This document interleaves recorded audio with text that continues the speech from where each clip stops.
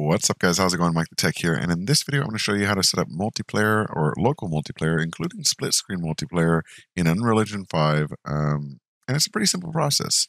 Before we get started, if you're watching this video, chances are you're not subscribed because 99% of you are not subscribed, and that's a pretty bad number. So if you like this run, be sure to click on that sub or thanks button below. Speaking of thanks, huge shout out to Miss Mo Davis and Tammy the Psychic. Thank you so much for being channel members. If you want to support this channel and get shout outs in videos like this, click on that join button below. All right, so onto the video itself. We're just in the standard third-person template here. So what we're going to do is go over to these three dots here and set the max number of players to 2. Now you're going to notice an error.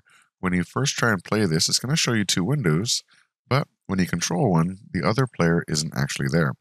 This is because they're both trying to run as the main platform. So what you're going to do is change the net mode to play as listen server, and this is going to make both of them basically listen to each other for active clients. And as you'll see here,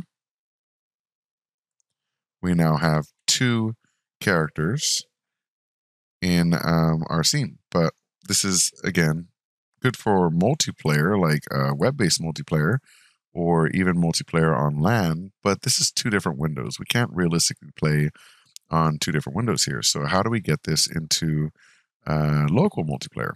Well, let's go ahead and go to settings, and we're going to go to project settings.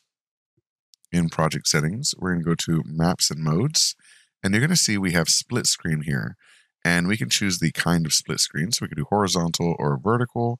We'll leave it at horizontal for now, and then we can choose 3-player split screen layout where it favors the top or favors the bottom.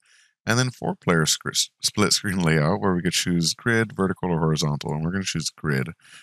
So skip assigning gamepad to player 1. Generally, we want to set this to true, but you can toy around with that and make sure that your gamepad settings are to the appropriate player. Generally, this is because we want to give the main player keyboard and mouse and the second player a gamepad, but that's not too important for this tutorial. So how do we actually get this to run with 2 or more players without using networking? Let's go ahead and set this to 1 again. And instead, we're going to go to our level blueprint. And in our level blueprint, we're going to type begin play and create a begin play event. And in begin play, we're going to type in create player, and we're going to create a local player. And we're going to leave controller ID as -1 because that's always going to add 1 to the current player number. And now if we hit play, you'll see that there are 2 windows here, and it is multiplayer. All you have to do is assign inputs to the second player, and they'll be able to control it.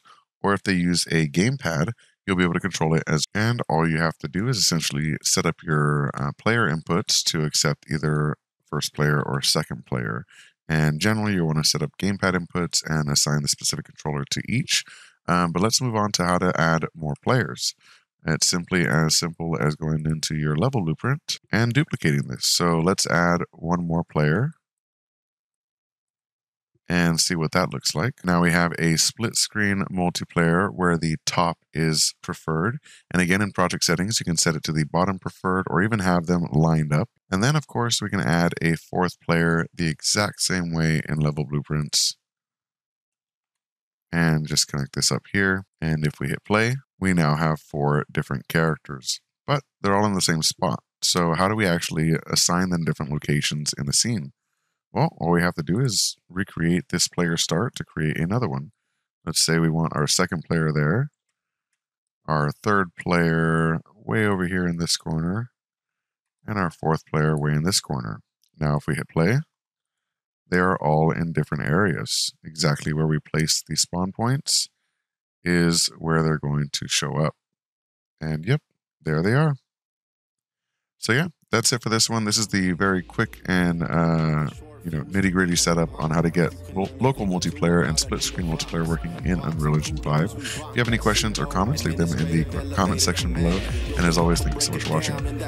Peace. Conversations to games to interviews with a broader view. He keeps it fresh, always brings something new. It's MikeTheTech, MikeTheTech, MikeTheTech, the architect, MikeTheTech, MikeTheTech, yeah, MikeTheTech, the architect,